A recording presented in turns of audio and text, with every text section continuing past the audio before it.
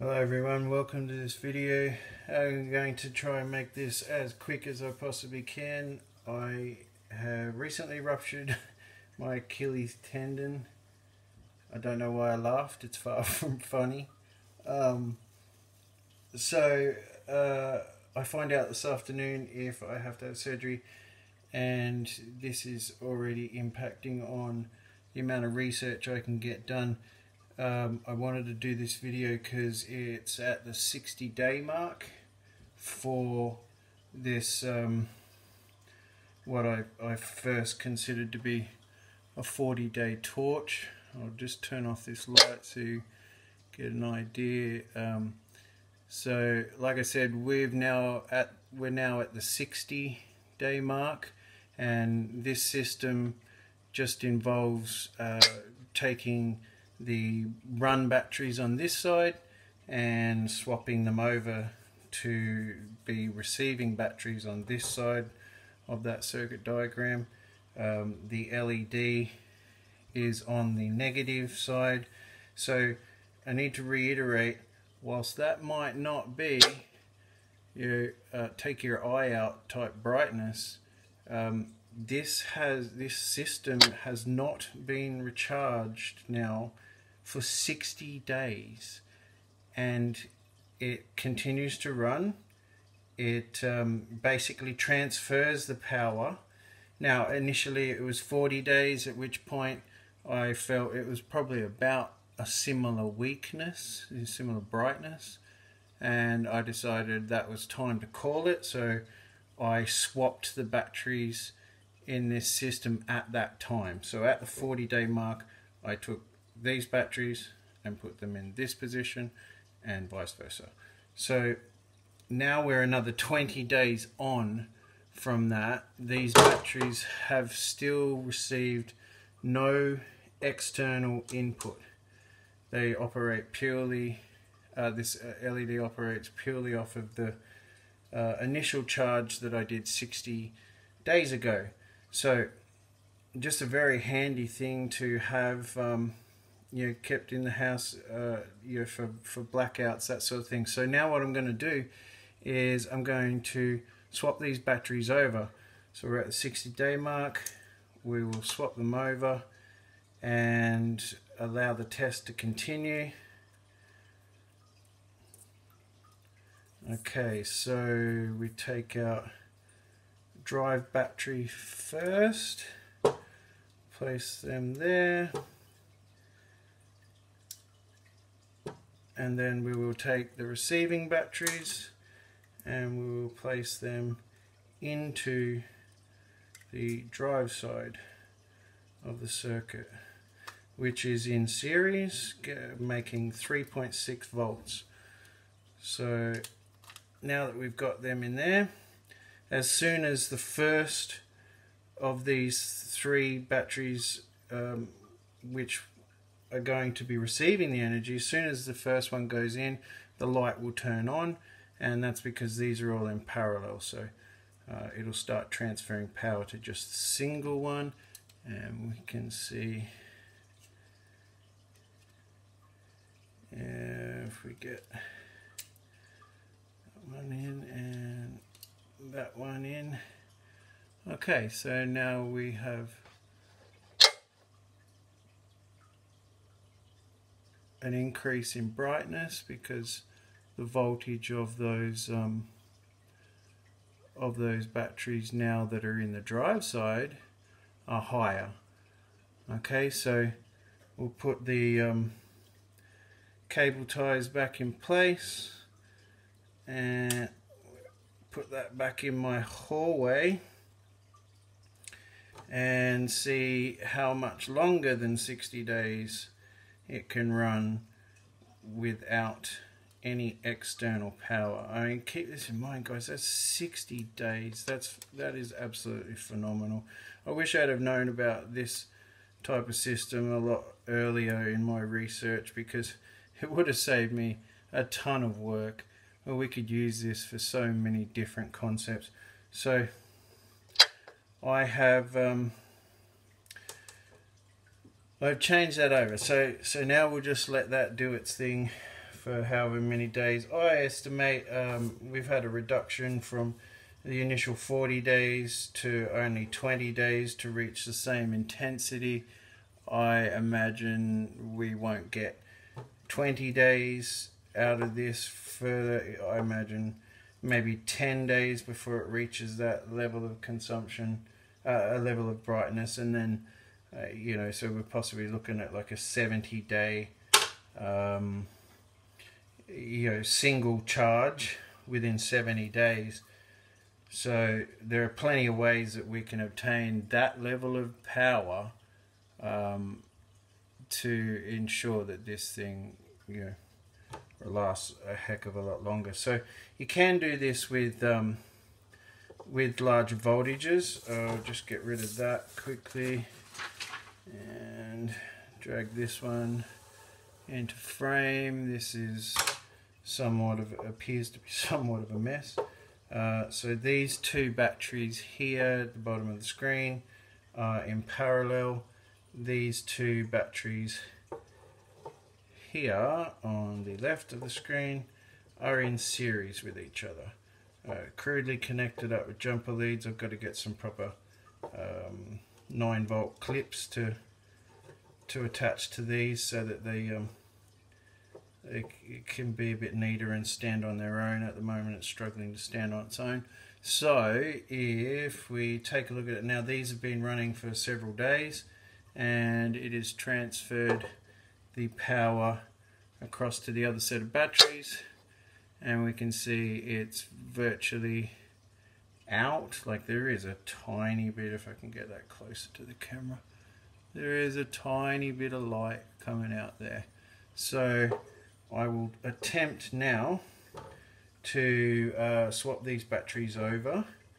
So if we, and just to show that that power has not been consumed by the light or the load, but that it has been transferred. So if we disconnect these batteries, these are the drive batteries. Turn the light back on so that we get a slightly better video there. Okay, so we'll put them in the top of the screen where everyone can see. Those were the drive batteries. These batteries at the bottom here are the parallel receiving batteries where the energy has been transferred to. So we don't have to use up all of our power. Here we can get a lot longer run times out of our batteries before we need to recharge them.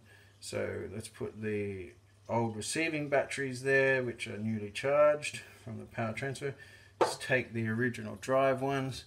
I'll reconnect those jumper leads so that those are in parallel with each other.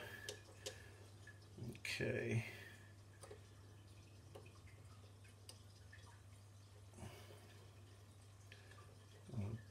Okay. And so that green one has to come across to there as well, so that those two batteries are now in parallel with each other.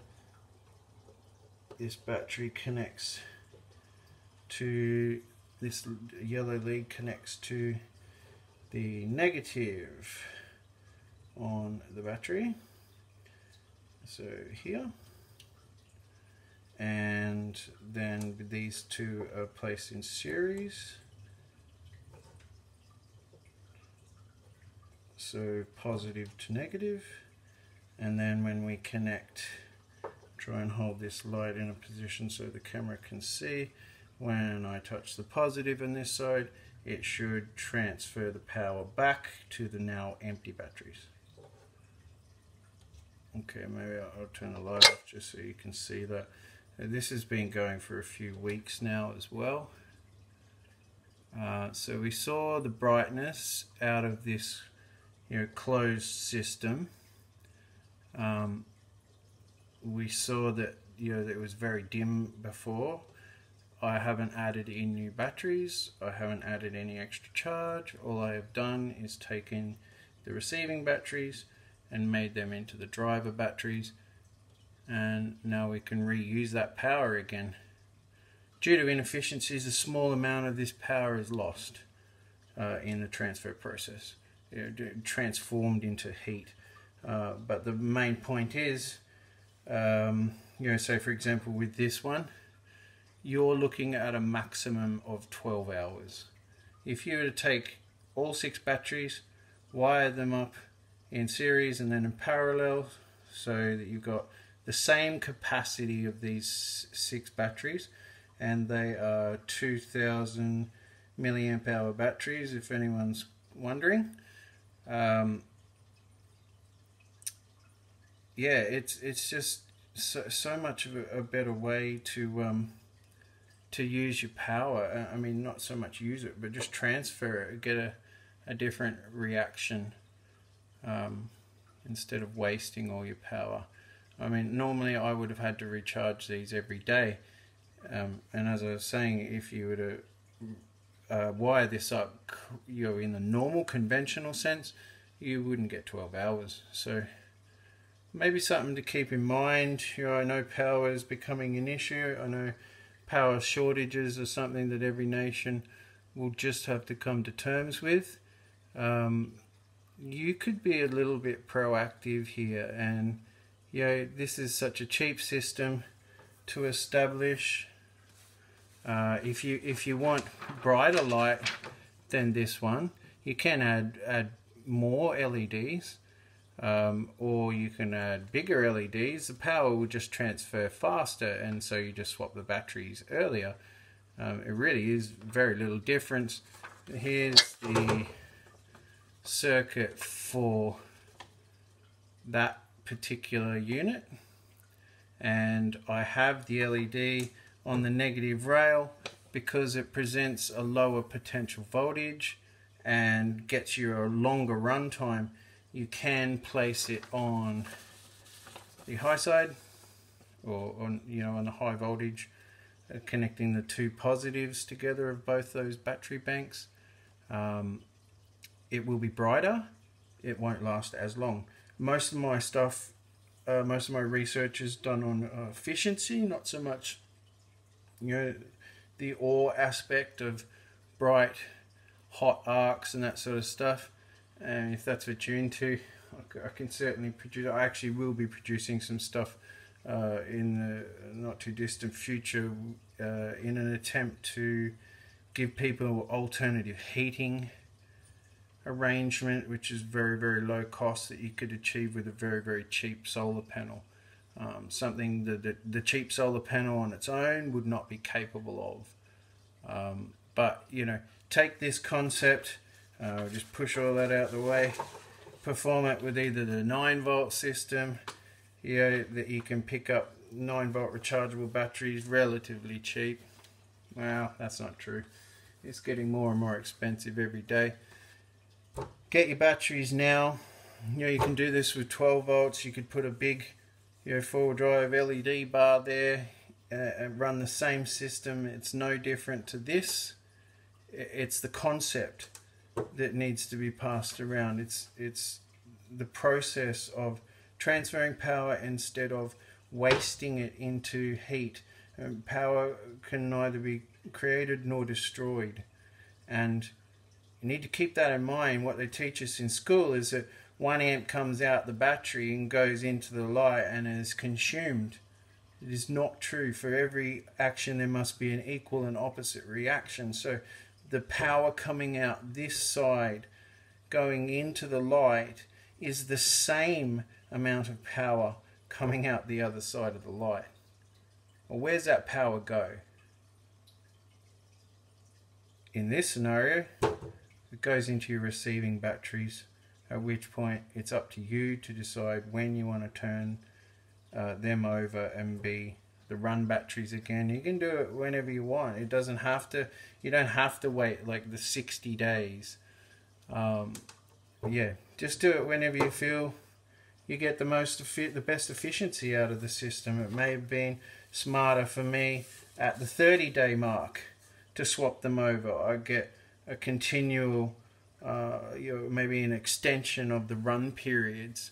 So yeah, grab yourself some batteries, prove to yourself that you can do this.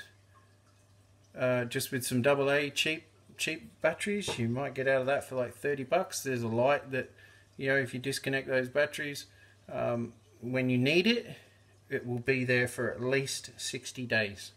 Alright guys, thanks for watching. Please like and subscribe. I don't like saying that. I feel it's so corny. But it's not about what I feel. It's about getting this information out. Allowing everyone to realize they don't have to spend as much money as they do on power. Stop feeling like you're trapped by these monopoly power makers. They're just greedy. Alright, thanks guys. Thanks for watching. Have a nice day.